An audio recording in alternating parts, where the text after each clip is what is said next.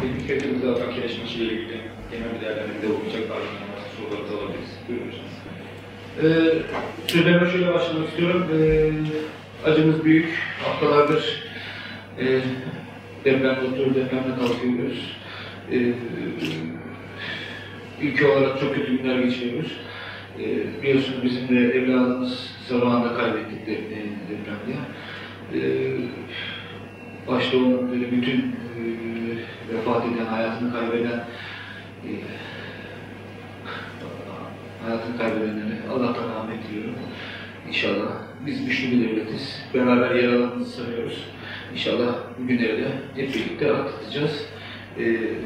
Zor günler ama bir şekilde atlatacağız. Bu günlerde de maç oynamak biraz zor ama ona rağmen sahada bir şeyler yapmaya çalıştık. Oyuna gelecek olursak ligin iyi takımlarından oyun içi organizasyonu iyi olan bir takıma karşı ilk kere çok fazla bir şey yapamadık. Üretkendik ama rakibe verdiğimiz pozisyonlarla 2-0 geri düştük. Fakat ikinci oyun mücadele isteği, coşkusu oyuncuların gelecek adına bizim için iyi oldu. Ama sonuç olarak bir erteleme maçını kazanmak istiyorduk. Puan olarak avantaj sağlamak istiyorduk. Üzüntülüyüz. Biliyorsunuz seçim oldu. Yeni başkanımız seçildi. Bu arada eski başkanımız Hakan Keleş'e de teşekkür ediyorum. Kulübü inanılmaz şekilde bir yerlere getirdi. Müthiş işler yaptı. Ona da ondan sonra hayatında başarılar diliyorum. Dediğim gibi kazansaydık büyük avantaj sağlayacağımız bir maçtı. Kazanamadık ama önümüzde 14 maçlık ikisi oynanacak bir periyot var. Lig uzun bir maraton. Yani şöyle bir belirsizlik dönemi vardı yaklaşık bir aydır. Oyuncularımızın dönemlerinde sıkıntılar vardı. Yeni başkanımız seçildikten sonra oyuncularımızla bir toplantı yaptım maç öncesi. Tanışma. Daha önce de zaten başkanımızla ben yönetici olarak çalışmıştım. Diğer yönetimdeki olan eski yönetimdeki arkadaşlar da var, yöneticilerimiz de var. Geldiler, takımla tanışmaya, konuşmaya, ilerisi için neler yapabileceklerini anlattılar. O yüzden böyle bir görüşme yaptılar. İnşallah dediğim gibi ama ona bir galibiyet armağan etmek istedik ilk maçında. Olmadı kısmet, dediğim gibi ama ilerisi adına bizim için iyi şeyler olacak diye düşünüyoruz. Bizim için 90 dakika oynandı, son düdük çaldı ve futbol bitti. Şu an tekrardan tamamen kalbimiz, düşüncelerimiz depremzedelerle beraber. Umarım 2 saatliğine oradaki insanları, tüm Türkiye'yi doğa afetinin etkilerinden biraz olsun uzaklaştırabilmişizdir, kederinden biraz uzaklaştırabilmişizdir. Maç önünde de söyledim. Benim için iyi ki futbol var.